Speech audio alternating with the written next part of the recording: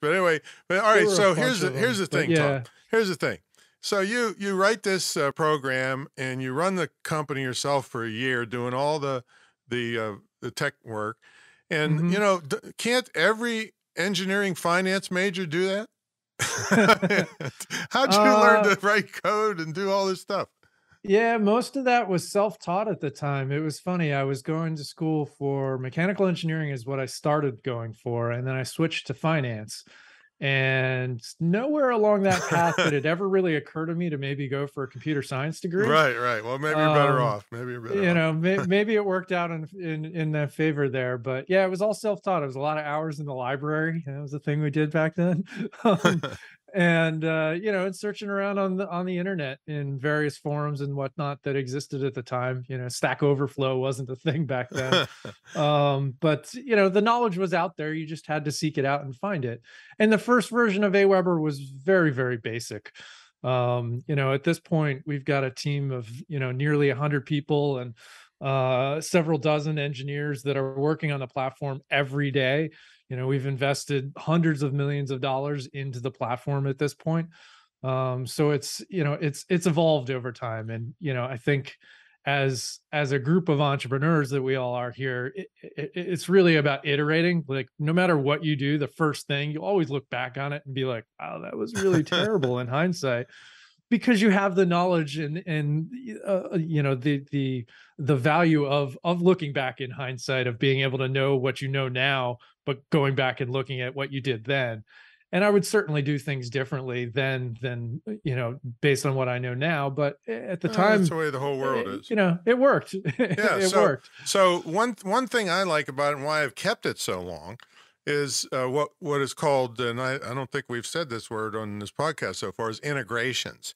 So, I promote Kickstart Cart because that's my thing with the shopping cart system and all that, but it's not as well known as Aweber.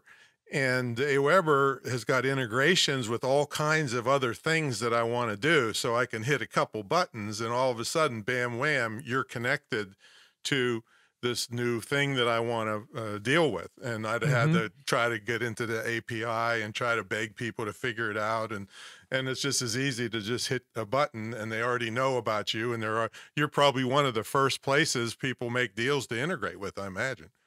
Yeah, exactly. Yeah, we have hundreds of integrations Mm-hmm. with different platforms, like different a lot of e-commerce type Mm-hmm. providers. Anywhere you're getting new prospects from, like there's a variety of website builder tools and CRM platforms, and you name it, we have integrations with it. We have, I forget what the number is, like around 600 or so at the moment.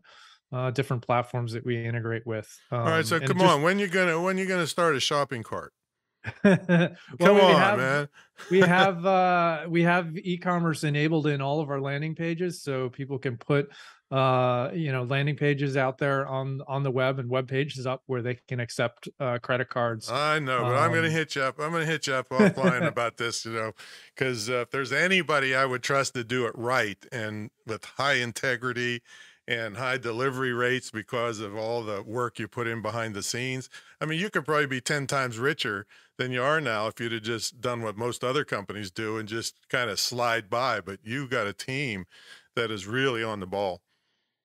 well, a big part of having success over many years is Yeah. investing in platforms and continually building better than what you did the day before. So it's a constant iteration, and you certainly can't rest on what you did the day before. So, because somebody else is out there building and trying to one up you from that Well, perspective. they got So a it's long way to go with you for sure. So what are some of the biggest mistakes you see beginners making in email marketing? And make sure you include something about metrics.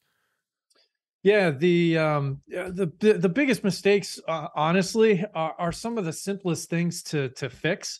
When you're asking for people to subscribe on your website, whether it's a newsletter, a monthly newsletter, or blog updates, or just getting a notification about your new podcast episodes, those sort of things, is they don't senders don't set expectations with people Mm-hmm. on what they're going to send. Hey, it's sign up for a newsletter. Well, what's going to be in your newsletter? Why should I care Yeah, about signing up for your right. newsletter? And then similarly, how often are you going to send that? Because in my head, when I sign up, I might think, oh, you're going to send me a monthly newsletter. But then it turns around